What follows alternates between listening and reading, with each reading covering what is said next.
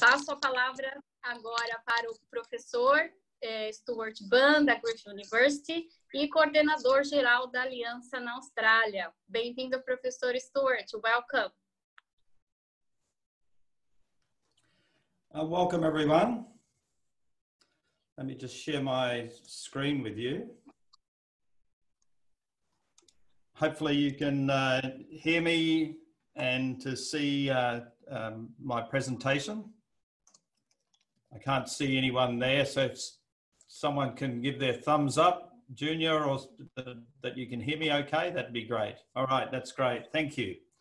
Well, it's a great pleasure to be here and to see so many familiar faces again, even though it's at great distance and through a video screen.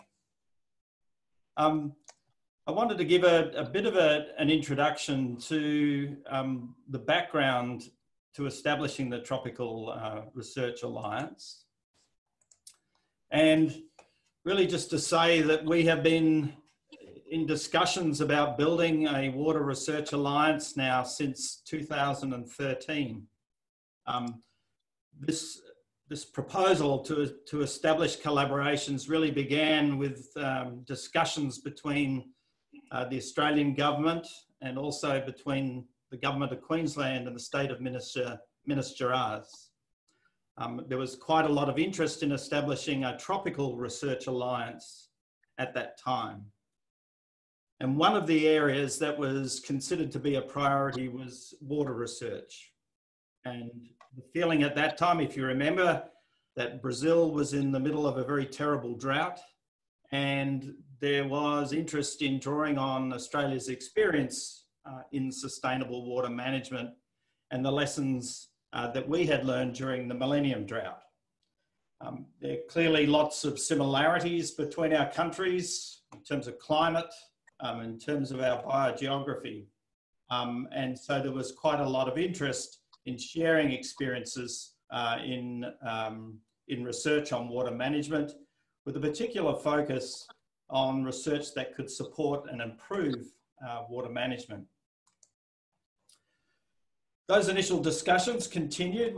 There were a number of official delegations that came from Australia to Brazil in 2015, and on those occasions we met with a range of different organisations and industry groups, university partners, right across Brazil. I think at that particular meeting we had over 30 meetings in a 10-day period, and there were subsequent meetings that we held supported by the Australian government, by Austrade and the embassy at the end of 2015. A number of workshops were held at that time. Since that time, we have been collaborating with our colleagues, particularly my good colleague, Junior Gonçalves at the University of Brasilia and his team, to develop what is currently our Tropical Water Research Alliance proposal. And this has involved a range of different activities, establishing formal MOUs between our respective universities, encouraging and supporting student exchange and joint supervision between partner universities, taking part in joint workshops, and there have been a number of workshops that we've held in Brazil. We were very actively involved in the ecosystems theme of the World Water Forum that was held in Brasilia in 2018. And we've since held a number of workshops as recent as last year in Brasilia and Curitiba and Florianopolis. And then finally, at the end of last year, of course, a delegation from Brazil visited Australia, and they attended the Australian Freshwater Science Society meeting and visited Griffith University again for another series of workshops. I should say that at the same time, not related to our efforts to establish a research alliance, there has been interest as well between the Australian government through the Department of Foreign Affairs and Trade and the National Water Agency in Brazil. And our institute has been one of the collaborating partners with that collaboration with your National Water Agency. One of their senior staff, Marco Neves, was a visitor for several months in 2018 to Griffith University. You may also be aware that the state of Queensland has established a MOU with CNPQ that was signed in March 2018, and there's certainly been interest in continuing those workshops and discussions, and water research is one of the priorities that's been identified there. And most recently, with our relationship with the National Water Agency, one of their staff, Alexandra Lima, has enrolled to start his PhD. Unfortunately for Alex, he's now stuck in Belo Horizonte at his mother-in-law's house, waiting to get approval to fly to Australia. So although he started as a virtual candidate, he hopefully will be able to visit Australia very soon. I'll explain a little bit about the beginnings of the Tropical Research and Tropical Rivers and Coastal Knowledge Alliance that we established in Australia in 2006. And this is a research consortium that was developed to provide science and knowledge for governments and communities to inform the sustainable management of tropical rivers and estuaries across Australia. And we set that up with a major partnership with several universities, a range of other major research partners across the country. So it was a collaboration of over 100 researchers. We were able to attract over $25 million from various government agencies. And the research that we undertook at that time was very much focused on research to inform water resource planning across Northern Australia.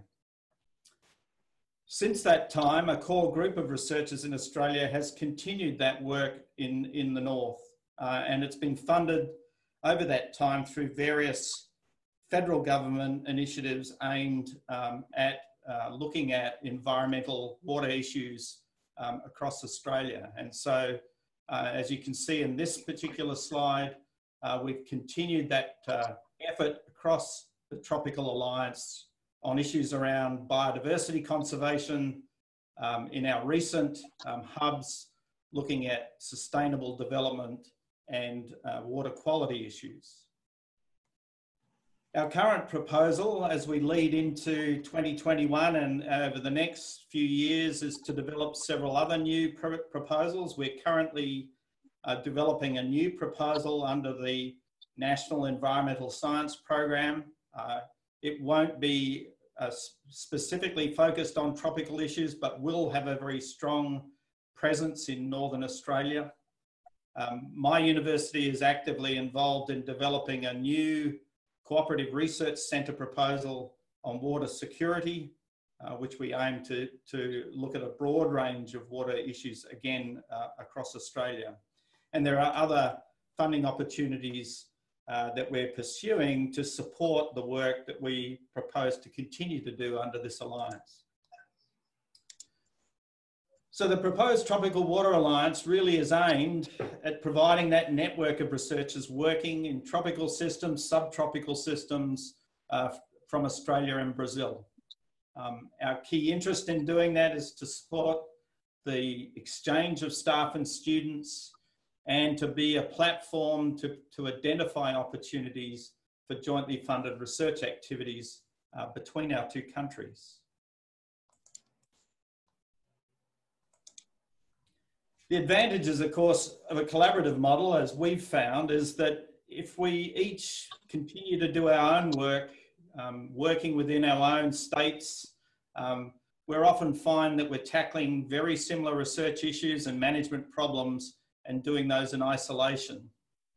Often we find that in doing that, individual researchers are constrained by the available expertise and the resources that they can have to tackle those problems on their own. And often the really difficult questions, the really complex problems that we're seeing in water management are unlikely to be addressed because simply we don't have the expertise or the resources to do them. The advantages of having a collaborative model, establishing models within our own countries, of course, is with that national coordination, we're able to share experience and resources with other states. And that's particularly important, I think, at times when funding is very tight and it's very difficult to get the resources to conduct our research. So this is a way to draw on the best expertise, to coordinate that research investment, and really pull together the resources to be able to tackle those complex issues. The idea, of course, of having that international collaboration is it allows us to share that experience and expertise more broadly. It allows us to explore the same issues in different management and policy settings. And it also provides the resources for staff and student exchange and workshops between our two countries. And of course, it also opens up the opportunity to expand our networks more broadly than Australia and Brazil and take part in other international initiatives that our various countries are hosting, including the one I've mentioned there, which is the Sustainable Water Future Program, which is the global water science program established under Future Earth, which is hosted within our institute. So what will we do under the Tropical Alliance? I think our intention was to focus on common challenges for sustainable water management. And I've listed there some examples of the kinds of ways in which science can assist in achieving better environmental and social outcomes, and also, of course, associated with that, economic outcomes. And these include a whole range of things about how do we make better decisions about water sharing, and in particular, protecting water for the environment. How do we develop better planning tools to guide the protection of high value areas for conservation or investments in restoration? How do we develop better tools for monitoring and reporting the health of aquatic ecosystems? And how might we improve community engagement in water planning, and particularly in both of our countries for Indigenous stakeholders? So these are just some of the ideas that we've been discussing as some priority issues where our research can have some real impact. I think just to conclude, I welcome the opportunity to be here today at the launch of the website of this alliance. I think the website provides an important portal for that collaboration, and hope that it helps to build our collaborations in water science more broadly into the future. So thank you again for the opportunity, and we look forward to welcoming and working with you into the future. So thanks very much.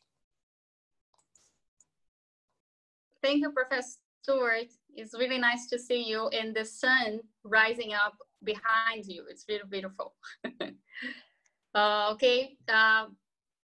Obrigada, né, professor Stuart. Estava comentando que era bom tê-lo aqui e que o sol, né, tá amanhecendo lá na Austrália, bonito também de ver, não sei se vocês tiveram a oportunidade.